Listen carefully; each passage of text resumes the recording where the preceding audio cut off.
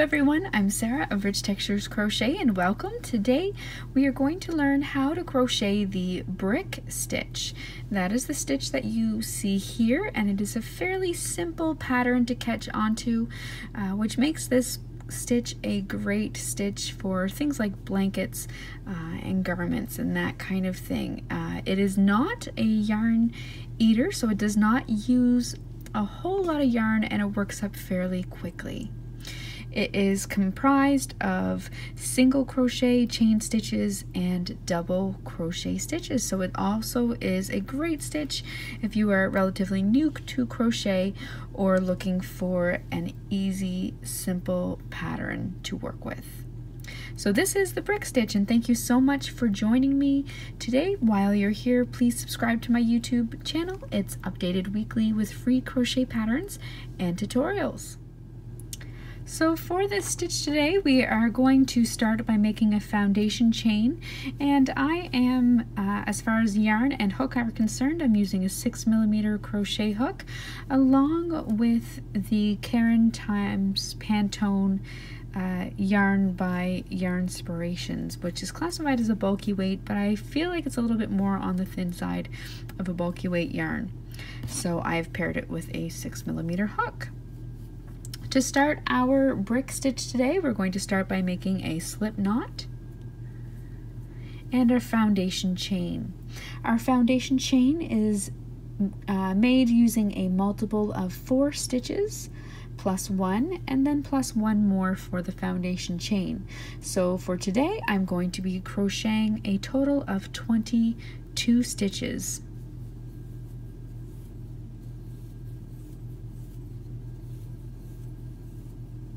There's 10,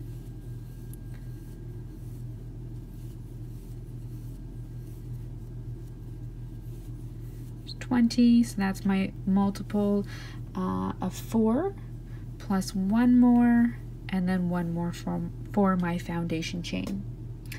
For row 1, we are going to start by working 1 single crochet in the second chain from your hook. So count in 1 and 2. In that second chain from your hook, work 1 single crochet stitch. Next, you're going to chain 3 stitches. You're going to skip the next 3 on your foundation chain, so 1, 2, 3, and in that next chain, in that 4th one, you're going to work another single crochet stitch.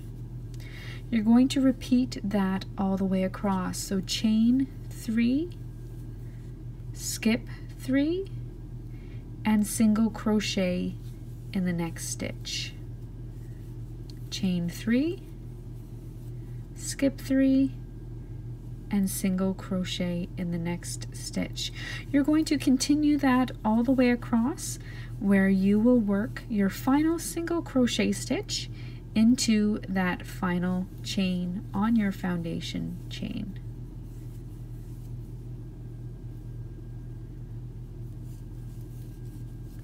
When you come to the end, you are going to chain 3 and turn your work.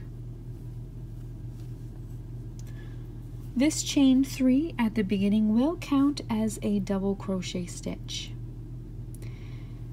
For row 2, you are going to skip that first stitch and in your chain 3 space, work 3 double crochet stitches.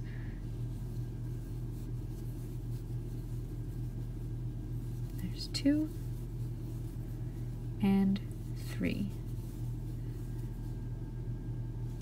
Next, you are going to skip the next single crochet stitch and work another 3 double crochet stitches into that next chain 3 space. And you are going to continue that all the way across. So in every chain 3 space, work 3 double crochet stitches.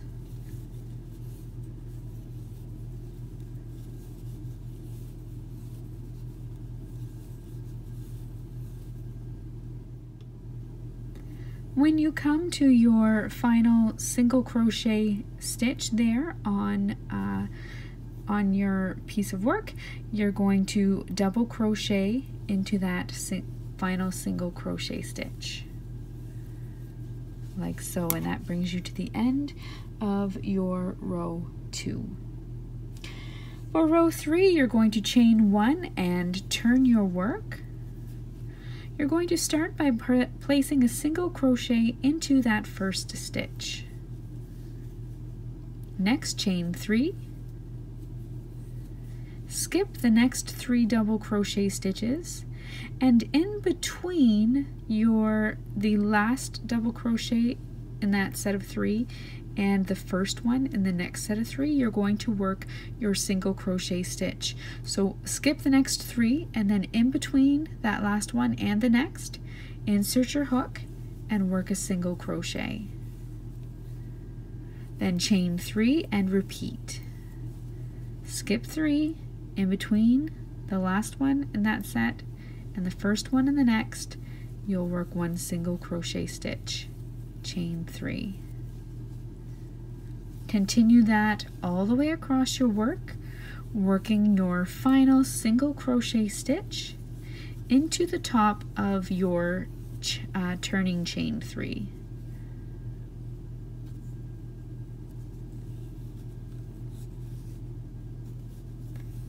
Just like so. You're then going to chain 3 and turn your work. Now for the rest of this pattern, you are simply going to repeat rows 2 and 3. So that row 2 was your 3 double crochet stitches in each chain 3 space all the way across.